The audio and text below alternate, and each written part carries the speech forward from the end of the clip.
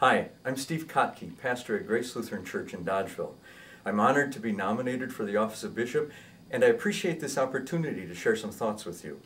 One of my first areas of concern is continuing the healing of our synod, and at the same time rebuilding trust, confidence, and relevance throughout our faith community. I'm a very relational type person. I'm good at listening for understanding. I want to hear your joys and concerns, your celebrations and your struggles.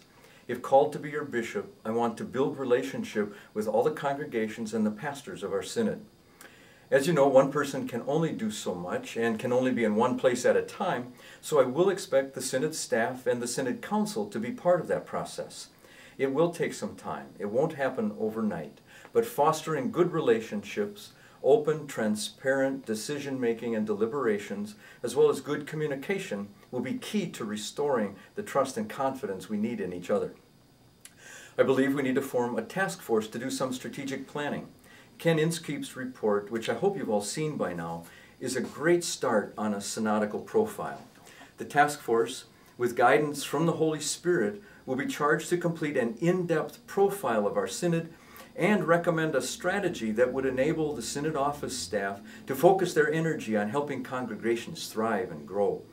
I would expect the report to also include ideas for preventive maintenance so that the staff is not overwhelmed and consumed by the crises that seem to keep popping up.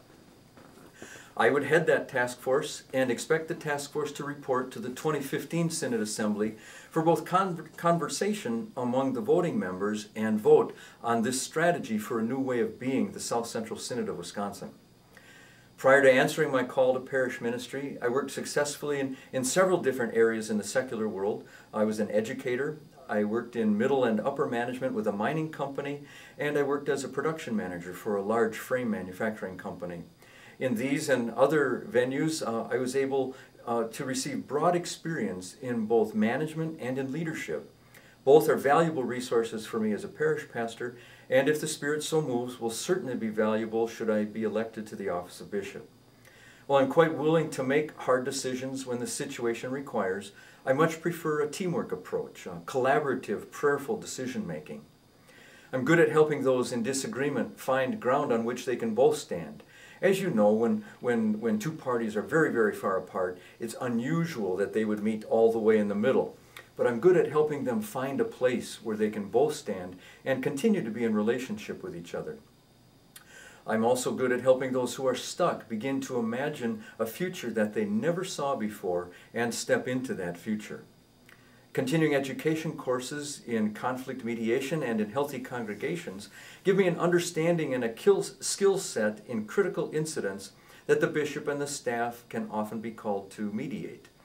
I think it's important for you also to know that I try to balance my work life, my family life, and my spiritual life. I think my call to my work life is self-evident. I'm also called to be Jennifer's husband. I'm called to be dad to our 3 kids and grandpa to our 4 grandkids. I'm also called to my spiritual life, which for me includes daily prayer, often includes daily physical exercise as often as I can, and different types of spiritual formation and disciplines. Thank you again for this opportunity to share some thoughts with you, and I invite us all to continue being in prayer that the Holy Spirit lift up the right person to be our bishop for the next 5.5 years. Thank you.